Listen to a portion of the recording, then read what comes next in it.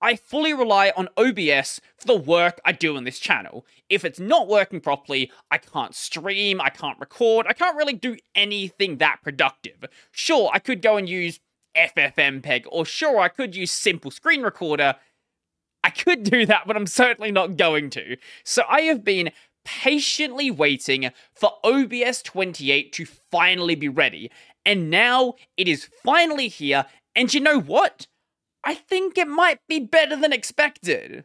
It's one thing to discuss the changes in the context of patch notes, it's another thing to have the project right in front of you, and it's better go and mess around with anything you want to mess with. So the first thing you're going to notice when you open up OBS, obviously besides the new theme, is you're going to see a warning message, basically saying, all your plugins are probably broken. So we're going from a Qt5 to a Qt6 interface. If you are using any plugins, let's say Stream Effects for example, it's going to need to be recompiled against this new interface. Now, a lot of the big plugins have already been dealt with, but a lot of the smaller plugins may never be updated. As for this new theme, I don't really mind it. It is a bit more blue than I would generally like it to be. It kind of does stand out against the rest of my other windows, but it's something I can kind of get used to, and if I really don't like it, I can just go and run a different theme. One thing that may or may not bother you is that all of the buttons and most of the other things you can interact with are using a lot more vertical space, which if you run OBS on a vertical monitor like I do, isn't a big deal, but for some people you may not like. Obviously, you can go and move things around and resize them if you really want to, but there's only so small we can actually make things, and it's still bigger than it used to be. If you don't like the theme though, you can go back and change it to the older dark theme, that is still available, or you can use your system theme or anything else like that. This is the older theme. Personally, I didn't hate this, but I can see why you might prefer one or the other. But I've been kind of liking Yami the past couple of days, plus it is the new theme, so I'm going to use it for the rest of the video. Now, one of the things I was very, very excited for was natively shipping the OBS WebSocket plugin, basically turning OBS into a web server so you can control it from an external application or even an external device. This did make its way into OBS 28. If you want to configure this, go up to Tools and go down to OBS-WebSocket Settings. From here, you can go and set the server port, you can go and set the server password or disable authentication altogether, and you can even see if anything is currently connected. The reason I was so excited for this is this plugin has existed for a long time, but there hasn't really been that much tooling made around it. But shipping this natively with OBS is going to address that problem. Over time, there's going to be more and more things made. One of the things that existed beforehand is there was a way to control OBS from your phone, for example. So if you want to have a makeshift stream deck, you could go and do that. And there are a couple other little things like that, but a lot of the things I would want to do, I want to have basically a tool to control OBS inside of Wayland. Because I've said it before, OBS on Wayland doesn't support any shortcuts, so I need some way to control it. And if I could bind commands in my Sway config, for example, that would be really useful. But even though I read the patch notes, there is a lot of things that changed that I had no idea were changing, and a lot of them are good. So this right here is an OBS browser source. This is a web page being embedded into my OBS window. This is great for doing things like embedding my stream chat, embedding stream alerts, and things like that. So sometimes the page you are connected to will break, like a page will disconnect and things like that. And usually you would have to go and go into the properties and change some stuff around and force a reset to happen. Now, there's a reset button. Why that wasn't there before, I don't know, but it's very useful. And maybe you want to go and just open up the browser source in a separate window. Well, if we click on the interact button, it is going to do exactly that. So we want to do something like have your stream chat, for example. You can do that right here. Now, there was already a way to have a browser element as a separate window. That was done through a doc. So if we go up to custom docs, you can go and give it a name, give it a URL, and all of that fun stuff.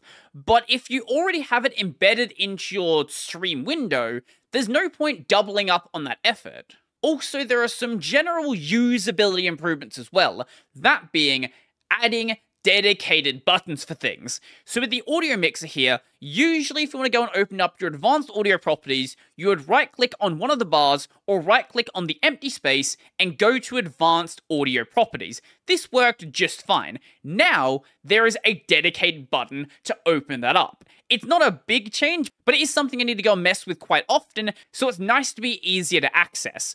Also, with changing the layout between the horizontal layout and the vertical layout, there is a dedicated button to open up that section of the menu as well. But if you want to go and access it through the context menu like you did before, that is still entirely available. It's not being removed, you now just have more options. Also, next to the Start Virtual Camera button, there is now a button to open the settings. I don't use virtual camera on my system, but having that there is quite nice for anyone that does. Virtual camera is basically a way to turn OBS into a camera for applications like, Zoom, Discord, and things like that. So you want to go and do all of your fancy settings to make your Zoom calls more exciting. You can do it through OBS rather than the settings available in that application. Now this one you may have noticed already. When you grab any element in the capture space, it can be this browser source here, it can be this picture in the background here, anything you grab, there's going to be indicators for where on the screen you are located. This is so useful. I wanted something like this or some sort of grid snapping system because I cannot tell you how many times I've been trying to line up elements and doing it by eye, but you can't really do it by eye because this is not a one-to-one size of what you're actually capturing. So trying to line it up is an absolute nightmare. This is going to make it so easy because now you can grab something and you can also move it with your arrow keys to line it up in a pixel perfect way. This one I'm probably not going to use that often, but it's nice to have there for some people. Rotation controls inside of OBS. This little circle right here, if you grab this, it'll let you go and rotate any element you want. Also, it's going to snap at any of the 45 degrees. Now, previously there were ways to mirror images and flip them upside down. This was available, but it didn't really give you that much control. Having rotation controls available as well is such a nice thing to have. Now, sadly, if you don't like the snapping, you can't disable it yet. I thought if you went into settings and went to source alignment snapping and then turn that off, that would go and fix the issue. It doesn't. That only affects snapping to things like the edge of the screen.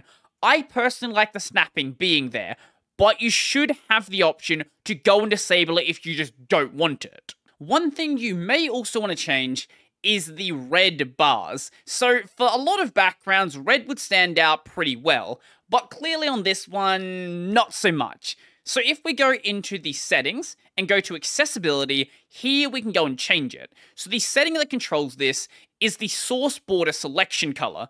So I'm going to go down to custom, and then if we select a color, let's say I want it to be, I don't know, this cyan, for example. If we go and apply this, now it is considerably easier to see. Now, you're probably not going to be using this feature on Linux, but it is going to be supported. So as of OBS 28, it now supports HDR capture and 10-bit color depth. So if we go down to the advanced section, and then in the video section, in the color format, we can go and select a 10-bit color format, and we can go and control things like our HDR nominal peak levels. Now, these HDR settings are not going to be used unless you are capturing HDR content. On Linux, you can't make HDR content. So if you're using Linux as a capture PC, you can still go and capture that from a separate device. But the reason why I wanted to mention this section is because the color format info now actually gives you details about what you are setting. Previously with color formats, it would just say the name. Now it says, for example, with NV12, 8-bit, 4x2x0, 2 planes. So if you have, less of an understanding of these color formats, now it gives you more information about what they actually are.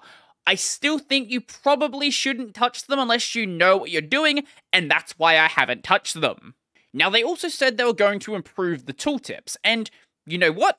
They improved the tooltips. For example, the move scene up and down buttons now say move scene up and move scene down. Previously, they just said move up and down. It's not a major change, but it does give more indication about what's actually being done. And there's things like this advanced audio properties button. It says advanced audio properties, so even if you don't know what the button does, you can hover over it and it's gonna tell you what it's actually doing. Now, not everything has a tooltip. For example, if we go to the start and stop recording buttons, they don't have them, but the text on the button does a good job at explaining what it needs to do. And speaking of recording, we finally have this incredible feature. Inside of the recording settings, automatic file splitting, based on time, based on the file size, and based on you manually splitting with a hotkey. Why do I care about this? Well, there have been instances in the past where I've been doing a podcast. My podcasts go for about 2 hours, and I've had times where I record the entire thing and it corrupted, and I lose an entire podcast. So what I try to do nowadays is split it up every so often, like every 20 minutes, every 30 minutes, something like that, just so if we lose a section, we lose a section and not the entire thing. Now, though, I can just do it automatically. That's very nice, because previously, I would have to, stop the show for a moment and restart the show. It just disrupted everything. Now I don't have to do anything. But all of this is just what I'm personally happy to see. It's by no means everything that is changing. For example, there's now native Apple Silicon support. If you've got an NVIDIA card over on Windows, you can now use NVIDIA's background removal tool to remove your background without using a green screen. And there's a bunch of other great things that have changed that I'll leave linked in the description down below if you want to go and read the patch notes for yourself. So that is going to be it for me. Let me know your thoughts in the comments section down below. Do you use OBS? Do any of these changes affect you? Maybe you're someone who heavily uses a bunch of plugins and half your plugins just no longer work. If that is the case, go and roll back to the previous version and wait until everything is working like it should be. Or if they're not going to work, you're going to have to drop them or find new plugins. Anyway, that's going to be it for me. If you like this video, I'm going to go and like the video. If you really like the video and you want to become one of these amazing people over here, go check out my Patreon, subscribe, starting Pay, linked in the description down below. I've got a podcast called Tech Over Tea. I've got a gaming channel called Brodie Robertson Plays. That's going to be it for me, and I'm out.